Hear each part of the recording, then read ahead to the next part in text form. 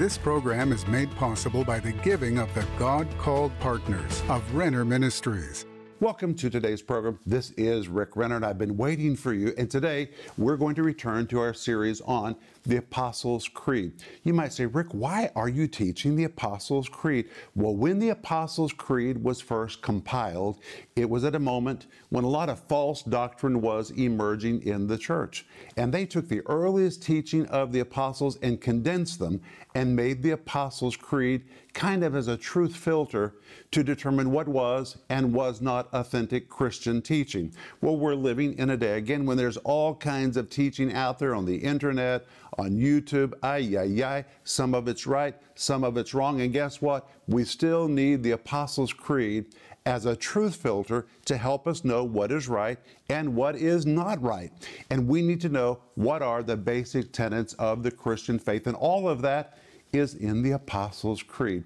I've wanted to teach this for years, and here we are, finally teaching it, and today's going to really be good. But I want you to order the whole series. It's 15 parts, and it comes with a study guide so that you can read everything we're discussing while you see or hear the whole series. And right now we're offering you a bundle of books. Now you can order them all together, or you can order them one at a time. The first is Paid in Full. It's a great book for you to be reading as we get ready for Easter. The subtitle says an in-depth look at the defining moments of Christ's Passion. The next book is called Build Your Foundation, 6 must-have beliefs for constructing an unshakable Christian life. And I know that you want an unshakable Christian life, so you need to know how to build your foundation. And then we're offering you my book, which is called How to Keep Your Head on Straight in a World Gone Crazy. We're living in a day when it seems the world has gone crazy, and friends, you and I need to keep our head on straight. And that's why I wrote this book. You need it, your kids need it, your grandkids need it, and I really want to encourage you to order yours today. And when you become a partner with our ministry, we're going to send you 2 books as our way of saying welcome to our partner family. We're going to send you my book, which is called Life in the Combat Zone. The subtitle says How to Survive, Thrive, and Overcome in the Midst of Difficult Situations. And this book is dedicated to partners. So we always give this book to anyone who becomes a partner with the ministry. And we also send new partners Denise's book, which is called The Gift of Forgiveness. These 2 books are part of our welcome package to say welcome to our partner family. And right now, for free, you can go to our website and download the Apostles' Creed and just print it on your home printer. If you don't have a home printer, then call us or write us and we'll slip one of these in the mail to you. And when you get it, you can frame it like I have framed mine. I love to read the Apostles' Creed. It is the oldest creed of the church outside of the New Testament, and it very well states what we believe, and we need to be reminded regularly about what our faith is, and that's why I want you to have a copy of the Apostles' Creed. But when you reach out to us, let us know how to pray for you. We're praying people, and we really want to pray for Jesus to do something miraculous in your life, and He will. But let us know how to pray so we can put our faith together with yours. But I'll be back in just a moment. Stay tuned for a teaching you can trust, a message that will inspire, strengthen, and equip you with vital insights and understanding from the Word of God. Here is Rick. Today we're going to return to the Apostles' Creed and move to the next point. But let's remind ourselves what the Apostles' Creed is. The Apostles' Creed dates to the year 140 AD, and the oldest version was called the Old Roman Creed. But the form that we use today is a form that was devised in the year 390 AD. And the early church fathers called this form, the Apostles' Creed, the rule of faith. It was the rule they used to state what we believe. And really, it was a condensed compilation of the teachings of the apostles, and that's why we call it the Apostles' Creed. And the Apostles' Creed covers, listen, the core beliefs of the Christian faith, and the early church used it like a truth filter to determine what was and wasn't genuine Christian doctrine. And today, the Apostles' Creed is still quoted in churches all over the world, including my own church. in the city of Moscow, Russia. We are a church that is compiled of people from various backgrounds, some educated, some uneducated, some with theological studies, some with none whatsoever. Most of the people in our church were pagan. They were atheists because they grew up in the Soviet Union that did not believe in God. And so they need to know what we believe. And to make sure we're all on the same page, every week as a part of our worship service, we pause and corporately, all together, we recite out loud the Apostles' Creed as a statement of what we believe. And here is the Apostles' Creed. I believe in God the Father Almighty, the creator of heaven and earth. We've already covered that. I believe in Jesus Christ, his only Son, our Lord. We've already covered that. Who was conceived of the Holy Spirit and born of the Virgin Mary. We covered that in the last program. Today we're going to see this point, who suffered under Pontius Pilate. You may say, why is that important? Because when the Apostles' Creed was composed, the legal documents were still available to prove this really took place. But he also was crucified, died, and was buried. We're going to be looking at that tomorrow. He descended into hell. That's a fact that many people today question, but it's even a part of the Apostles' Creed. The third day he rose again from the dead. He ascended into heaven and sits at the right hand of God, the Father Almighty, from whence he will come to judge the living and the dead. I believe in the Holy Spirit. I believe in the Holy Catholic or Universal Church, the communion of saints, the forgiveness of sins, the resurrection of the body, and life everlasting. Amen. And in our own church, by the time that we get to amen, the whole church just says it with faith. Amen. This really is a statement of what we believe. But today we're going to look at that point. I believe he suffered under Pontius Pilate. And again, at the time that the Apostles' Creed was compiled, they could still verify the legal documents proving that Jesus really did suffer under Pontius Pilate. But let's talk about the environment when Jesus' public ministry took place. At the time that Jesus' ministry on earth was occurring, Israel was filled with paranoid leaders who were obsessed with holding on to the reins of power. And the political leaders who had been installed by Rome were looking behind every nook and cranny for opponents, and they were constantly struggling to keep their grip on power. And Israel despised the Romans for several reasons. Number one, for pushing the Roman language and their culture on them, and for requiring them to pay taxes to Rome. But because of political turmoil in Israel at that time, very few installed Roman political leaders held power for very long, and those who did it by using cruelty and real brutality. And the ability to rule long required a ruthless leader who was willing to do anything necessary to maintain power, and this leads us to Pontius Pilate, who was just that kind of man. It was normal for a Roman governor to rule between 12 and 36 months in Israel. But Pilate ruled for, are you ready? 10 years. He ruled from 26 AD to 36 AD, and that means the entire 10-year span that he was ruling, he was governor of Judah during the time of Jesus' public ministry. And the Jewish historian Flavius Josephus wrote that Pilate was ruthless, he was unsympathetic, and failed to appreciate how important the Jews' religious beliefs and convictions were to them. But in addition to being the governor, Pilate was also the highest legal authority in the land. He held the supreme authority in all legal matters. And as the highest expert in Roman law, he had the final say-so in nearly all legal decisions. But when a case came up that had to do with religious matters, he didn't like that, so he usually referred that to the Sanhedrin. But Pilate actually did not live in the city of Jerusalem, but he came to Jerusalem during the time of big feasts with a whole big group of soldiers to make sure that peace was maintained in the population in the city of Jerusalem. And that is why Pilate was in the city of Jerusalem at the time of Jesus' crucifixion. But as a political man, Pilate knew how to play political games. But a day came when the high priest and the Sanhedrin and a huge mob insisted that Pilate crucify Jesus, and Pilate wanted to know the reason for this demand. So they answered him in Luke chapter 23, verse 2. We found this fellow perverting the nation and forbidding to give tribute to Caesar, saying that he himself is Christ, a king. Well, Pilate knew the truth was the Jews were jealous of Jesus. But politically, the charges which they brought against Jesus put Pilate in a really bad position.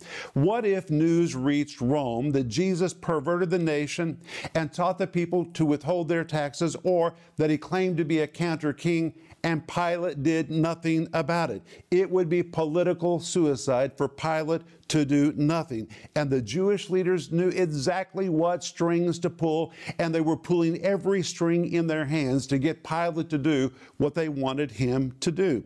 So with all of that behind us about Pilate and the environment of that time, now let's go to Matthew 27, verse 2, where the Bible says, "And when they had bound him," referring to Jesus, "they led him away and delivered him to Pontius Pilate, the governor." When the Bible says they bound him, it is the very word which is used to describe a rope that is wrapped around the neck of an animal. Then it goes on to say they led him away. The Greek word epago, also an agricultural term used to describe a farmer who wraps a rope around the neck of a sheep and leads him somewhere. And this agrees with Isaiah chapter 53, which says he was led like a sheep to his own slaughter. But the rope was slipped around his neck, and the religious leaders delivered him to Pilate. And when we come to Matthew chapter 27, verse 2, it says they delivered him to Pontius Pilate, the governor. The word delivered is a form of the Greek word paradidomi, which means when the high priest ordered Jesus to be taken to Pilate, they made Jesus Pilate's problem. They literally delivered him or handed him over to Pilate. And the high priest delivered him fully into Pilate's hands and then left Pilate with the responsibility to find Jesus guilty and to crucify him.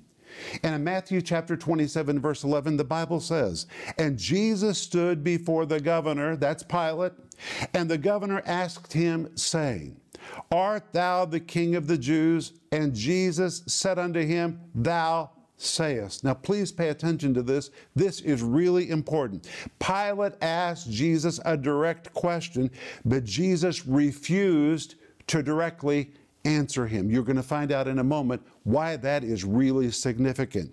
Then in Matthew 27:12, the Bible says, "And when he was accused of the chief priests and elders, he answered nothing." Now for a second time, Jesus refused to answer or to refute the charges that had been brought against him. And when you come to Matthew 27, 13 and 14, the Bible says, "Then said Pilate unto him, Hearest thou not how many things they witness against thee?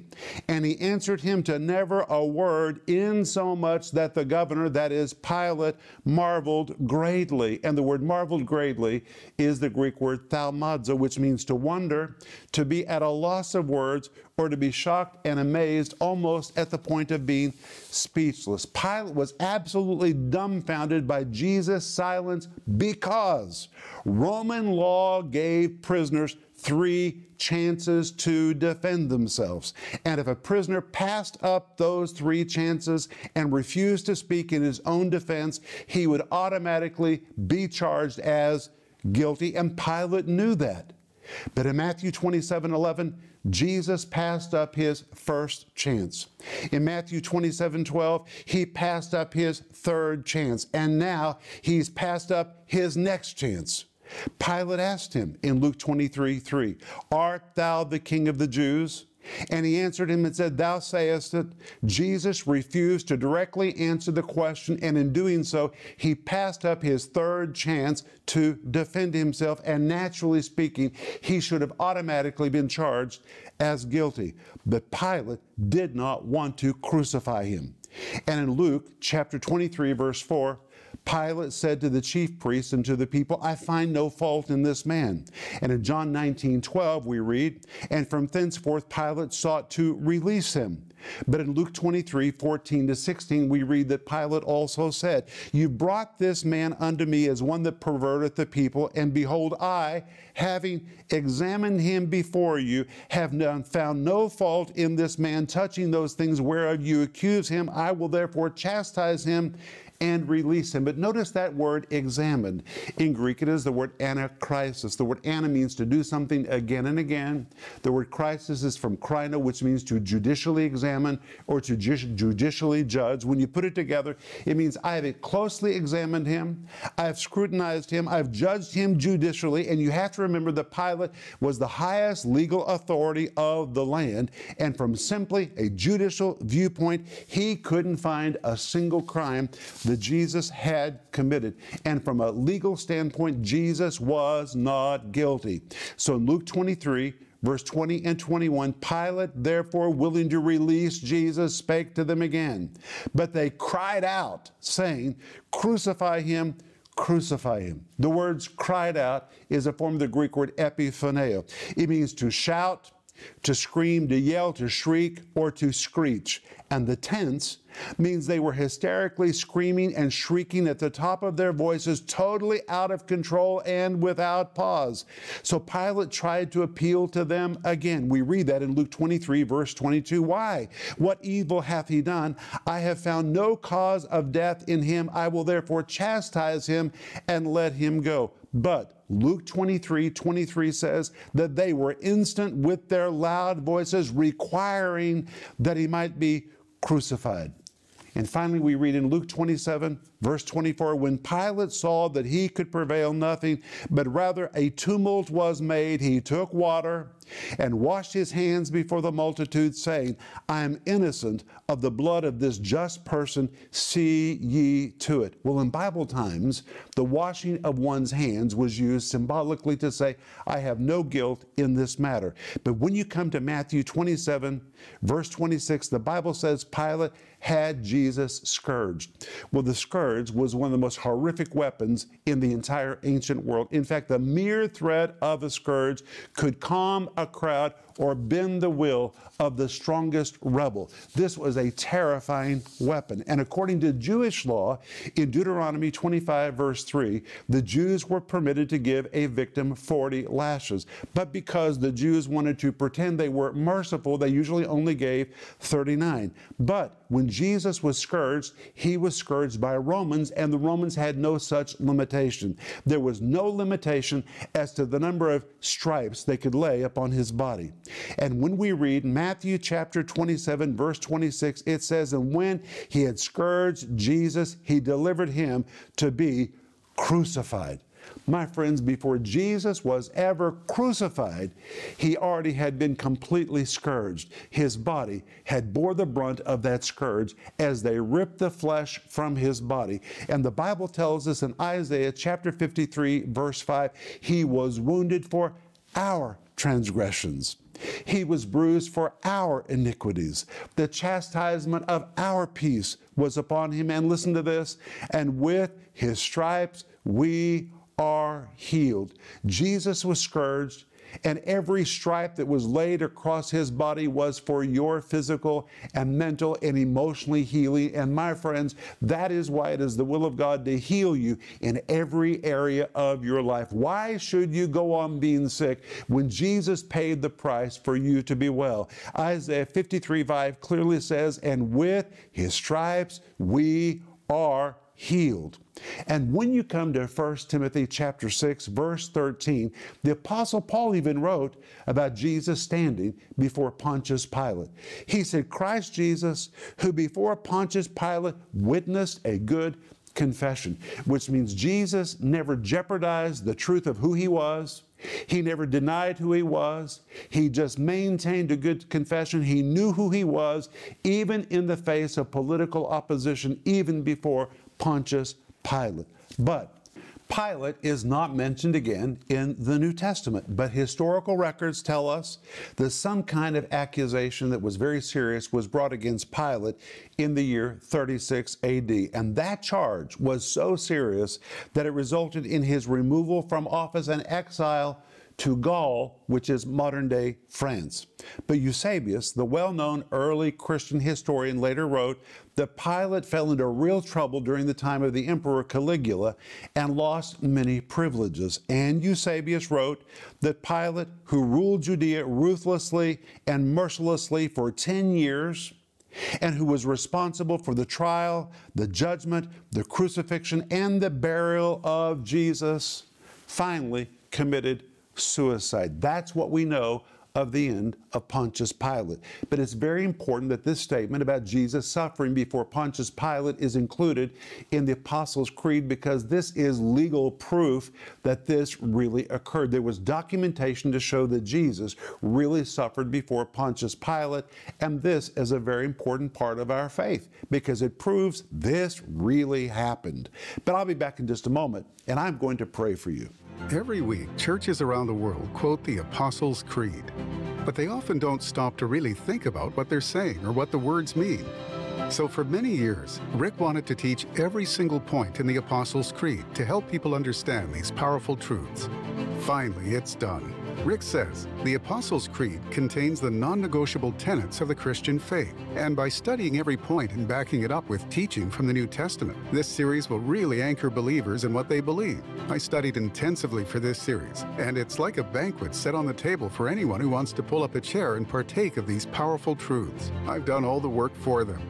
This 15-part series is available in digital and physical formats starting at just $24. We're also offering 3 of Rick's insightful books that you can order as a package for a discounted price of $45. This bundle includes Paid in Full, Rick's book on the moments leading up to the death, burial, and resurrection of Jesus. Build Your Foundation, a powerful book outlining 6 must-have beliefs to build an unshakable life, and how to keep your head on straight in a world gone crazy. An essential book needed to navigate this season in a last days world that seems to have lost its mind.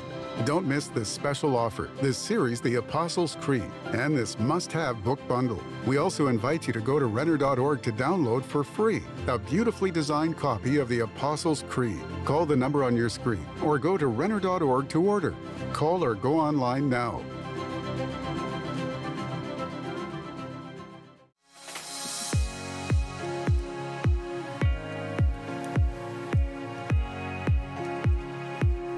Hey friends, this is Rick Renner, and today I want to give you a report about what's happening in the construction of our new studio.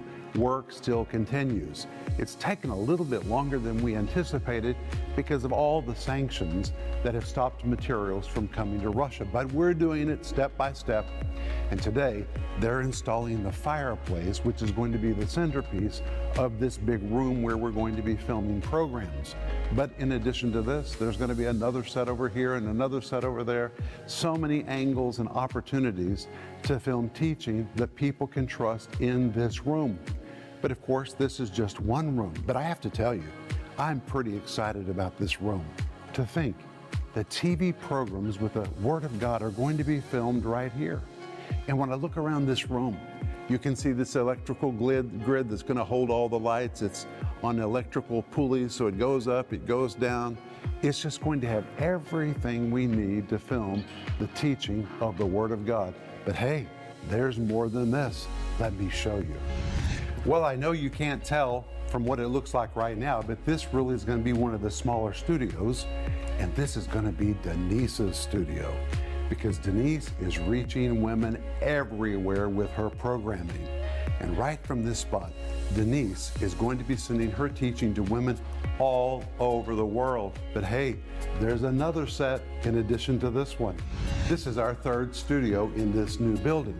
You may say, why do you need 3 studios? Because we're filming a lot of programs.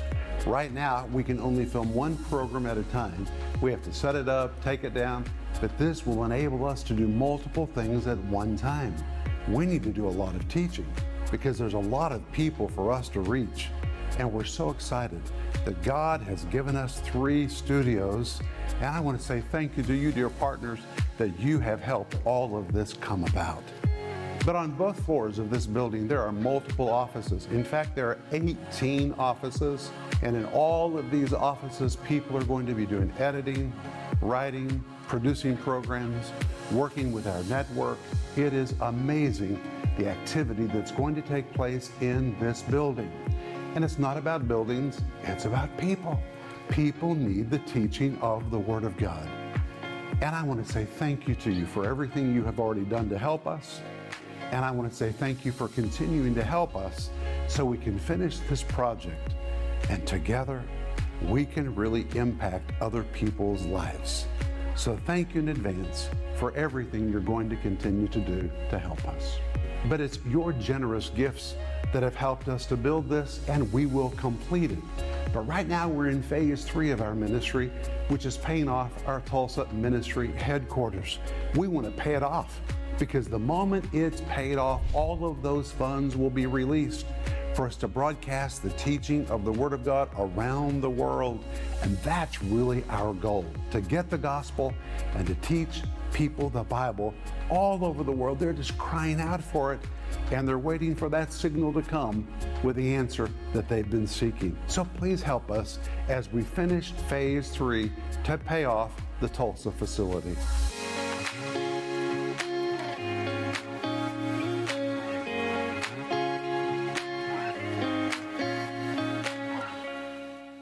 We have covered a lot of information today about Jesus suffering before Pontius Pilate, and this fact is a part of the Apostles' Creed, and that's what I'm teaching.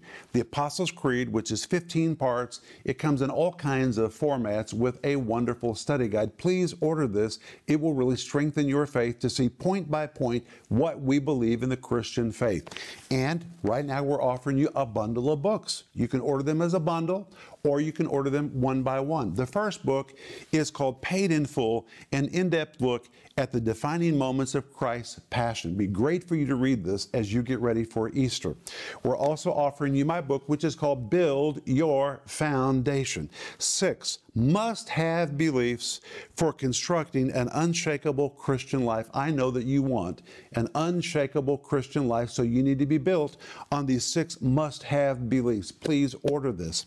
And we're offering you my book, which is called How to Keep Your Head on Straight in a World Gone Crazy, Developing Discernment for These Last Days. You really need to read this book. And right now we're also sending in the mail to anybody who requests it, the Apostles' Creed. Actually, you can go to our website and download it and just print it at home.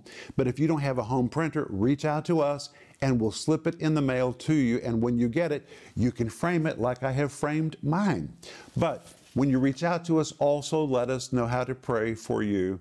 And I want to pray for you right now. Father, I thank you in the name of Jesus that our faith is established on a firm foundation. It's real. It is verifiable. Thank you for this, Father. Oh, we're so grateful for our most holy faith. In Jesus' name, amen. Well, tomorrow we're going to pick up right here and move to the next point of the Apostles' Creed. Don't miss tomorrow. But until then, remember Ecclesiastes 8:4, where the word of a king is, there's power. Renner Ministries is proclaiming the gospel of Jesus Christ through every available media to the uttermost parts of the earth. Discover the many ways you can help us make a difference in lives around the world with the Word of God. We invite you to partner with us in teaching, strengthening, and rescuing lives for the glory of God. Together, we can make a difference that will last throughout eternity.